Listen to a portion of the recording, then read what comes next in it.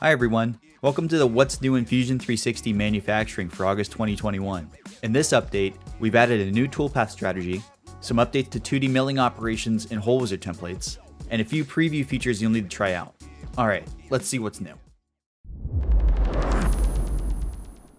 First up, we have the new flat operation. First introduced as a preview feature in a previous update, the flat operation is the new way to machine flat faces and picks up where the horizontal operation left off. This new strategy does a better job of detecting flat areas, improves entry and exit, especially in open pockets, and can automatically detect gaps, such as holes, to create continuous smooth passes. Next, we've improved selections in the bore, circular, and thread operations. Despite the select same diameter option, at least one face had to be manually selected. Now, just like the drilling operation, a diameter range can be specified to automatically include appropriate holes and bosses.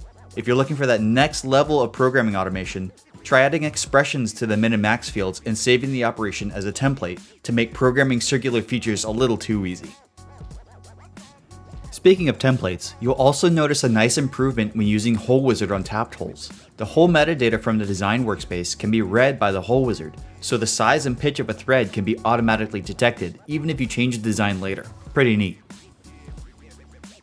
Another update you'll notice is that using the post-process button creates an NC program. An NC program is just a saved version of the post-process settings that you can always go back to later. So we've unified the NC program and post-process buttons to be one experience.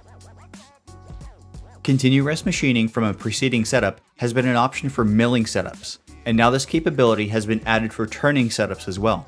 To use this feature, change the stock mode to from preceding setup and enable continue rest machining.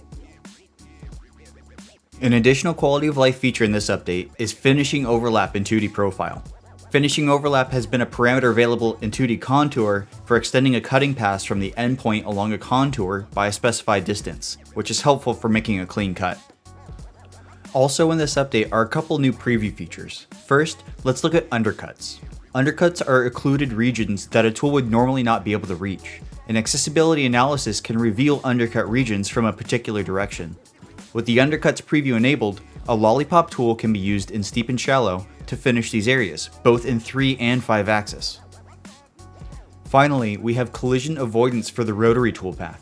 Before, collision areas could only be trimmed, but now, a safe distance can be specified and the tool will tilt out of the way to avoid the crash. Use this feature to shorten tool stick out, increase rigidity, and achieve faster cycle times with better surface finishes. And those are the highlights for what's new this month in Fusion 360 manufacturing. Check out Kaching's blog for what else is new in Fusion 360. See you next time.